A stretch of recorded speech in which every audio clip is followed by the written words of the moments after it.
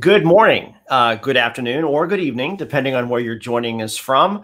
My name is Jason Buffington with Veeam, and I am so pleased to actually have our guest for this week, Christophe Bertrand from the Enterprise Strategy Group, someplace I used to walk the halls of myself many, many years ago. Christophe, thank you for joining the program. Well, thank you for having me. It's great to be here. By the way, when we say wherever you're from, we actually want to know. So I've checked in on behalf of the great state of Texas. I know you're coming from Marin County, California, right? So let's take a look at that map. And please do pile on the LinkedIn thread and tell us, where are you from? Looks like you got some Eastern Europe already in the house, a bit of Georgia going on. So we really want to light up the whole world green.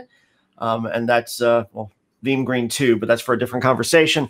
So let's get into it. So first and foremost, whenever we bring analysts in, it's always because we want to learn about the data that you're bringing to market. Veeam actually did a survey earlier this year, way earlier, pre-COVID, around data protection trends and what's going on there. So there should be a QR code that'll pop up at least once. Make sure to join that report. But you've actually done some similar research around what we call it real world SLAs and methods. So tell us about that project, and then I got an early look at it. Let's get nerdy on some of that data. Absolutely, yeah. So as you know, we conduct quite a bit of research at ESG, and it really spans a number of themes as well as practices. In my case, I'm focused on data protection and compliance. And most recently, I actually updated great research that I believe you did a few years ago on real-world SLAs to understand what is the sentiment in general terms, where are people, what technologies are they using, what metrics are they getting, and what's really going on. Because at the end of the day, we're doing this for a reason, which is to recover, right? Yep. Or to not fail. And I think there is a lot more that meets the eye, and having objectives is great, but getting to actuals is really what you're trying to do. So absolutely. Well, hopefully my old work didn't hold you back too much. I was so pleased to see how this project came together for y'all. One of the big areas that I think a lot of folks are really talking about, even before COVID, even before some of the riots and all the other things that are creating chaos for so many organizations today, is disaster recovery is really evolving as a mindset and as a set of architectures and capabilities. Can you tell us, from your perspective on ESG, where is DR headed? So really, DR is headed to the cloud. There is a lot of evidence based on our research, and of course, anecdotally as well, that cloud and DR are becoming very synonymous, which of course was not a given a few years ago. As a matter of fact, I remember being literally walked out of the room when I mentioned cloud into a briefing once to a financial institution, but that was a few years ago. Now, certainly DR is really combined with cloud technologies in multiple ways. You can go to the cloud, you can leverage infrastructure as a service, or you can leverage a full backup and recovery or disaster recovery service. And here we have some data from a recent research. And as you can see, a vast majority of organizations use a cloud as a disaster recovery capability. And what you see on the slide, to be for our viewers, is what is in the dark blue is the primary choice that people actually mentioned when we asked them about their sort of secondary site strategy. So pick one and then pick all that apply in the light blue. And of course, what we also see is that organizations will use a variety of technologies. So I love this data. We can actually leave the data up, but one of the things I love about this particular chart, this one really caught my eye, that top data point, 56% of organizations say that they'll use a cloud-based DR service as at least one of their methods, right? For 40%, it's their primary, but over half of organizations think the cloud is going to be part of their DR strategy. I think that's really, really exciting news. I think it's not only exciting news, but I think also what it does, it now creates another conversation or a set of conversations, which is, well, now that I have my data in cloud, how am I really protecting that data? Is it protected in the cloud to the cloud? Is it on-premise to the cloud? Is it from cloud to cloud? And do I have coherence across the board in terms of RPOs and RTOs? So I think there's a lot more that meets the eye, but it is definitely a fantastic set of technologies to fully enable disaster recovery, something we didn't have a few years ago. No, and I think so. I mean, when you and I used to collaborate many years ago, one of the things we used to talk about was the demise of that cold site center, right? You know, the Comdiscos, and I can use that name because they're not around anymore. But the other companies were like that, and certainly the idea of, do I really want to have to manage secondary infrastructure just in case, is becoming less and less appealing. Before we kind of double click into what that looks like, though, definitely want to go back to the map for a second and see how things are going. All right, LATAM, you can always count on being in the house. So Canada going on, and India's in the house. Anyone else? I see a couple countries in Europe. Yeah. Fantastic. Okay, so let's please keep those coming in. Please keep chiming in on where you're coming from, and we might give a couple shout outs in particular along the way. So you've got a second data point around what if you talk about the cloud as part of DR, one of the things that's always been interesting to me is it's easy to just get your data up into a cloud, right? That's not that hard. It's hard to do it well. And so Veeam's pretty proud of how we do that, but it's not hard just to get your data out of the building. What's hard is to fail over into a cloud, right? And I know that DRaaS is something that is near and dear to your heart. Can we unpack that a little bit? Sure. I think there are, first of all, multiple topologies. To your point, yeah, you're going to put data in the cloud. Maybe you're going to run a production application in the cloud. Actually, that's pretty much becoming the majority now for many organizations. And of course, there are variations depending on the age of the organization. The other question is, well, now you have production data. You've got to back it up. I think a wise man once said, you have to follow production, or backup follows production data. It may have been you. But so now we have this data in the cloud. We've got to protect it. There's just no question. And what we've seen is that a conflation at times, in terms of availability versus responsibility for backup. Yep. Because the service is up and running, or because your hyperscaler is up and running, doesn't mean your data is being backed up or protected. You're in charge. Yep. Now, for BCDR, what we see is multiple interpretations of how you can then leverage that service, if you will. And what we see on the recent research is that as a primary choice, about a third will use infrastructure as a service. So that's AWS and Google, et cetera, right? The big hyperscalers. And it's kind of self-managed, meaning you are very much like you would manage your production applications. You are managing your BCDR with your hyperscaler.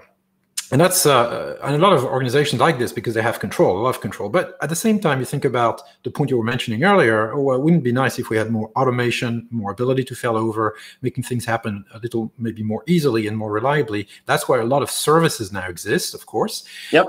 And here, I'm not going to be really academic about what's backup as a service versus disaster recovery as a service, whether it's self-managed or not. The point being is that 68% want the service approach. In other words, here's my data. Let me log on to a service to manage it and get my recovery, or you manage the recovery, etc.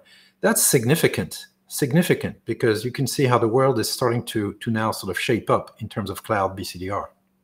Yeah, and when you talk about people want a service, I can imagine there's two kinds of ways that that folks at home could hear the word service, right? They could be hearing it as, I want a subscription consumption model, meaning I just want to pay for it as I go. I don't want to maintain my own infrastructure, that kind of thing. And then there are other people that are saying, I just want my data out of the building. I'll figure out the elegance of recovery later, but I just want my data out of the building. And that's kind of what we're seeing on your chart here, right? Is that at a minimum, I want to get my data out of the building. Almost all of those are almost unilaterally exclusively consumed as a subscription model, but get your data out of the building first and foremost, and then we'll figure it out.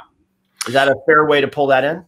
Well, I think, yeah, especially looking at the two slides that we looked at, absolutely, there's definitely more of an interest in getting some of that data out of the actual building for all sorts of reasons, and of course cost and manageability, et cetera, come into play. But I will also say, and that's really maybe more a discussion here we can get into, while cloud is great and disaster recovery as a service is great, and having those capabilities is important, at the end of the day, a good first line of defense on-prem is not a bad thing either. I think it depends on your topology, depends on how much data, how much operational recovery you think you're going to need to conduct.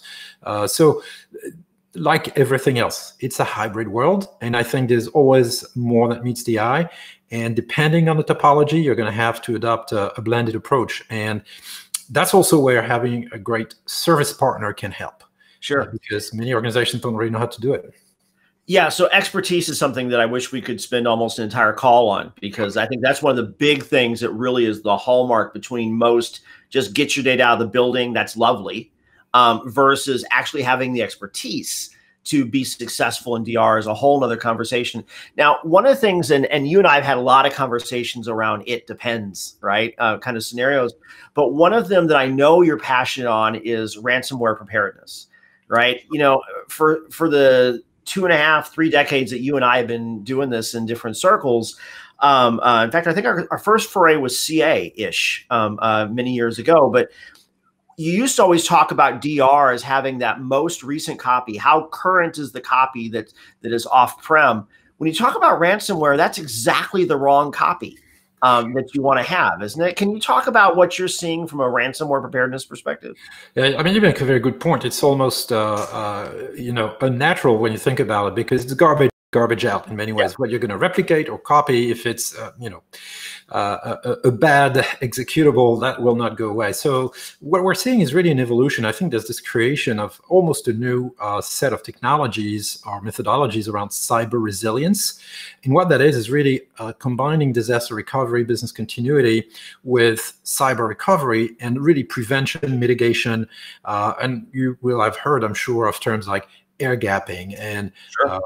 How to segregate networks and how to really protect the data, and more importantly, testing. So one of the things you want to do, you can pretty much try everything and mitigate and train people and mitigate the intrusions, etc. In reality, something is very likely to happen and hit you. The question is not what you do to try to prevent it, is if it happened, what do you do? Yep. So there's an incident response type of technology there that's needed, and methodology, but also how do you get back on your feet? And invariably, to get back on your feet, you're going to go back to a last good known copy, and that's sure. Backup and or replication. And that's where, if you can combine all of that in a workflow, it's not unlike a disaster recovery workflow. It's a twist on what already exists. Sure. And I love the idea of sandboxing, which is, you regularly actually traverse your critical applications or data sets to make sure that nothing funny is in there, and some execution paths, etc. So lots of techniques that can be used.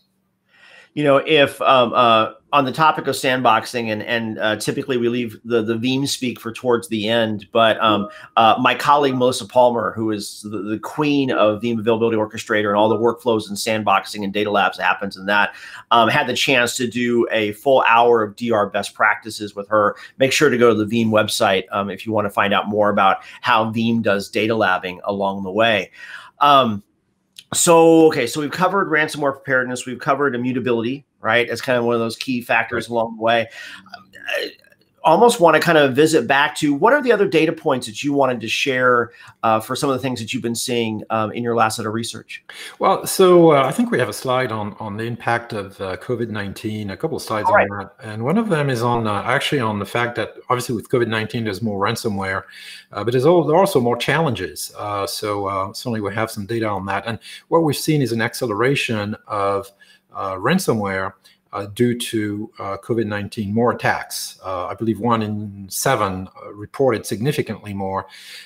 So yeah, that's the one. So you can see the story is pretty much half of the people we talked to. And that's really in the recent weeks have seen quite a bit of additional activity. And it makes sense, simply because you have more people now working from home. You may not have the same discipline in terms of VPNs, et cetera. There may be more temptation to go click on links, et cetera. So there is a direct impact of the health crisis on IT for sure. And there is a direct impact on the ability to protect data, or the need to better recover, specifically in the context of ransomware. I think these are very important points that everyone should be aware of. All right, that's really scary. Before we actually dig into more on that attack surface, because this is something you and I had a conversation around not that long ago, can we look at the map one more time? Because it looks like we've been getting a pretty big bubble coming up. So we got Denmark, Georgia, the state, not the country, Dubai, Pennsylvania, South Africa. Easily some of the best barbecue and steak I've ever had, and a very good bottle of wine at a cheap price. Can always be had in South Africa. So if I can get back there, that's a plan. Ukraine and Peru are in the house. Iran almost always joins these calls, which I just think is fantastic. France, Pakistan, Germany, and of course Wisconsin. Not quite as cool as Germany, but we're gonna let Wisconsin join too. So yeah, so please keep piling those in. By the way, I'm no dig on Wisconsin. I spent a couple of years in Racine. Okay, so let's talk a little bit more about what you said on that last slide. When you and I had a chance to talk about this earlier, we talked around there was kind of two sets of organizations coming into the COVID quarantine. There were those that already had a cloudy plan and they just accelerated, and there were those who didn't have a cloudy plan yet. And all of a sudden their attack surface just exponentially increased. Can you talk about that as it relates then back to your data from ransomware and Jeopardy? Yeah, oh, absolutely. So I think you think about what happened, right? All of a sudden you have to have all of your workers out of the office by and large, right? And working from home. So either you were remote ready, and that's really one of the, and when I say remote ready, that means you had a bunch of capabilities and technologies in place. Not only did the workers have their own devices or devices you provided them with, you have VPNs, you have great backup and recovery in place, you have all the networking figured out. And of course, you are ready to just have people work from wherever they want. Now, if you're not, and that leverages also, by the way, a ton of cloud-based applications and cloud-based resources, right? So that's really the model. If you're remote ready, well, COVID hits, it's not business as usual, but it's not that far away from business as usual because you're ready for it. For those who are not ready, it was a totally different experience. Sure. And that's where things started to go wrong and go south, because candidly, now you may not have the ability to support people in a way that is efficient, that provides them the ability to be more productive. And more importantly, you've dramatically increased your exposure to attacks. And you may not be getting the performance you need out of your systems. So it becomes an interesting wave, if you will, that somehow the remote readiness or that flexibility has become an advantage. That's not something that anybody could have necessarily foreseen, because a lot could be said about having people collaborating in an office. Sure. So I think it's a very interesting twist, but more importantly, a big impact on IT spending, on BCDR. Not a bad thing for BCDR, actually. We're seeing more spend happening on BCDR. So it's kind of a good thing, but it's a necessary investment as well. Yeah, I forget what politician said it, but they said something like never let a good crisis go to waste. And certainly whenever we have a crisis, whether it's the fires in your neck of the woods, right, or a hurricane season on the East Coast, as we come into winter, we can expect the Northeast to have some snow-based power outages. There's almost always a crisis, and it forces everyone to reconsider, how prepared are you? One of the things that you and I have talked about was if you had an IT plan that was already cloudy, right, all you did was accelerate it, right? The IT guy couldn't go in the office, but they were in their pajamas in their living room, and you can keep accelerating mailboxes. But if you didn't, and all of a sudden you're standing stuff up, that attack surface just gets really, really precarious. I will confess, I did a boot camp for IaaS infrastructure as part of quarantine, because it had all these extra cycles, and it was pretty easy to stand up servers in a cloud.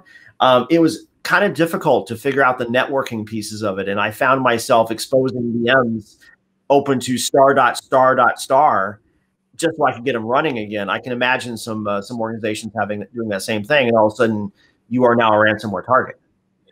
Absolutely, and I think the other thing is remember that some of the backup and recovery admins themselves were not able to go back into their data centers, so having a tool in place, if you had a tool in place already that allows you to remotely manage and control and perform a bunch of operations, it really helps. Having a lot of cloud-based apps can really help. And the other thing that's happened is and I think it was Microsoft CEO who said that, but digital transformation has really accelerated. Absolutely. Data is the business, or data supplements the business. That's part of some research we did recently as well. And what we've seen is, well, obviously, this is an event that is making things really go a little faster. And of course, when you go fast and you accelerate, it may have consequences if you're not A ready. little sloppy. So we talk a lot about, the reasons to go to cloud would be to extend, especially for all those remote workers and, not having to worry about VPNs into the data center. Why not just expose them straight to the cloud? But you actually have some data from one of your more recent reports talking about infrastructure and security and some of the precariousness that comes from that. Can you walk us through that as well? Sure, yeah. So let's take a look. And here what we did is we asked, IT executives, and that's where you see the little icon at the top right in our COVID-19 survey. We talked to knowledge workers and IT executives. So this is the IT exec's view of, some of the challenges that really came up with having all of these remote workers. And if I take the top three, so multiple answers were allowed here.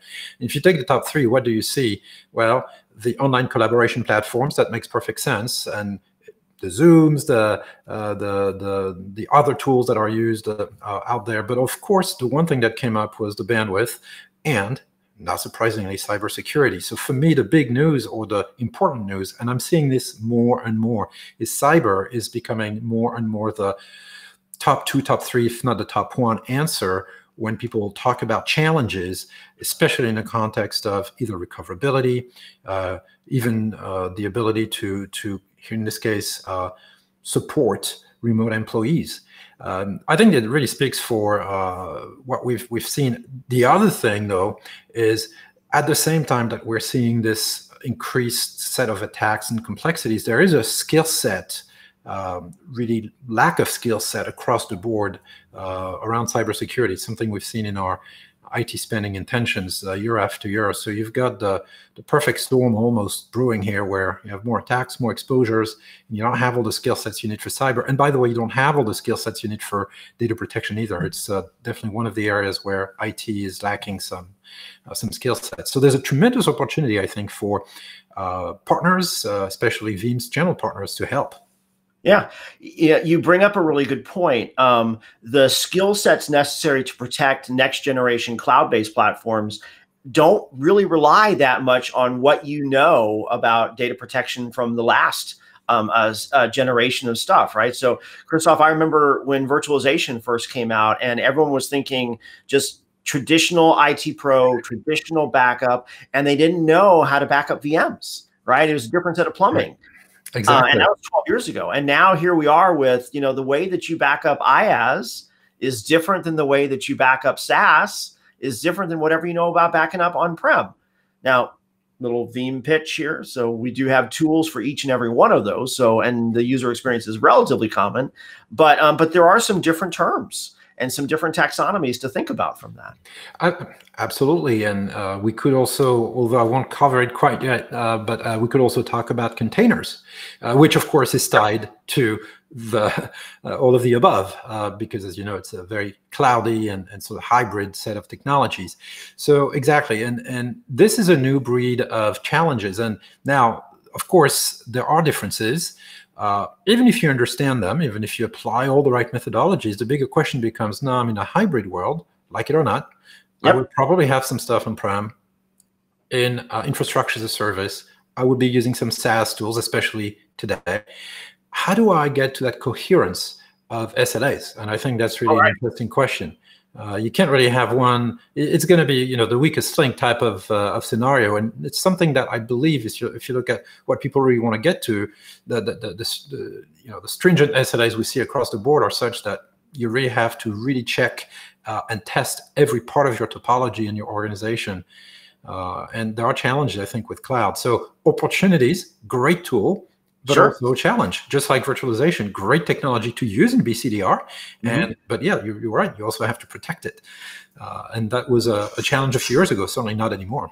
Yeah. When I talk to CIOs, one of the things that I often will preach them on, if I could, I would actually grab them by the shoulders and say, please do not go from well-protected and well-governed and compliant infrastructure to the unknown and be less protected. It's great that you want to modernize production, but you have to ensure a consistency of protection as well, because the mailbox that was on-prem last month is now standing up in Office 365 next month. And just because you went to a service does not change your responsibilities for retention and previous versions and role-based access, et cetera. Hey, we're going to bring up the map one last time. It's 25 past. I want to give a shout out to Morocco, to New Jersey's in the house. Thank you. Colombia almost always joins as well. So love what's going on down there.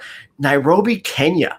That might be the first time we've had Nairobi, Kenya, and then Switzerland is always in the house as well. So thank you for joining as well. Let's see. So we do also, Shoaib has a question around steps to, for privacy has been compromised and someone's using a VPN to do it. Any way to find out who's messed up? I am not the right guy for that. I don't want to let the question be unanswered, but my colleague Rick Vanover has forgotten more about cybersecurity as it relates to data protection than I've ever learned. So we will make sure to answer that through the LinkedIn feed as opposed to live. But really, thank you for answering the question, asking the question, and we'll come back from there. Okay, so let's, we want to wrap up a little bit of time, and I want to give you a chance to do the last word. But before we do that, I do want to, we've talked a lot about where cybersecurity is rife and a requirement for us to be investing in. We talked about how telework is there as well, but you actually have some data on, in this, I hate the term new normal, that we live in, in a post-COVID or current COVID scenario. How is that affecting IT spending? That's one of the hallmark ESG reports that I love to look at. Can you walk us through that? Yeah, absolutely. So what we did is we sort of refreshed our IT spending intentions report in the context of COVID and as part of this COVID-specific research, and we're looking at the spending impact by technology, and we asked IT executives to tell us whether they were going to be spending more, the same, or less, right? Now, across the board, there is a decrease of about 2.2% in these sort of 100-plus size organizations. I believe that's what we computed, about 2.5. So it's not good, okay? But it's not the end of the world. But not every technology is treated exactly the same in terms of where the money or the spending will decrease. Now, in terms of data protection, and you can see here, this is one of the areas that's going to see the least reduction. As a matter of fact, 26% are going to increase or augment their spend. And not surprisingly, what do you see? Well, remote telework in second position, and in first position, guess what? Cyber. So you really have I think, if anything, it just confirms what we were just discussing. And I think this is significant because, again, out of every investment in IT is an opportunity to improve. And what I'm seeing here is IT executives in dealing with this situation are actually spending more in some areas. And clearly, we know from other research that it is to improve and get to be more operationally efficient. So that's all very good, in my opinion. It's, again, out of a bad thing, you try to get a good thing. Sure. I think ESG's IT spending intentions report is easily one of their most definable and insightful reports that ESG produced. I remember reading it back when I was at Microsoft before my time at ESG, and then certainly coming out afterwards. One of the things that always surprised me in that report, and it's actually true in this year's version as well, it bothered me when I first saw that things like cybersecurity and data protection were always at the top. And why wasn't it virtualization? Why wasn't it databases? Why wasn't it production stuff? And I remember Duplessis and Tony Prigmore explaining to me when the data first came out. I was like, well, every time that you update some part of your production infrastructure, you got to secure it. You got to back it up. And so you put a little bit of backup over here and you put a little bit of security over here, and every workload you do does that. And when you add all that up, turns out you spent more on cyber and data backup than you did on the production workload itself. But it always was interesting to me to see how the protection of data almost always requires a higher level investment because of the incremental that you do for each of the production workloads that you're evolving on. I always found that to be intriguing. Okay, we have 1 minute left, and I want to give you the last word. So what's that one last pearl of wisdom that you would share with the decision makers and the executives on today's call? Well, it would be very simple. Know your metrics, not just your objectives, but your actuals, and seek coherence of our POs and RTOs across platforms. That's really the main thing. That's the best thing you can do for your organization. That's what puts you in the best position to recover in a way that is predictable and meets your business objectives, because data is the business. And what gets measured matters. All right. Thank you so much, Christophe. Thank you for joining us. For everyone watching today, thank you for tuning in. Good morning, good evening, good afternoon, wherever you are. Take care. Thank you.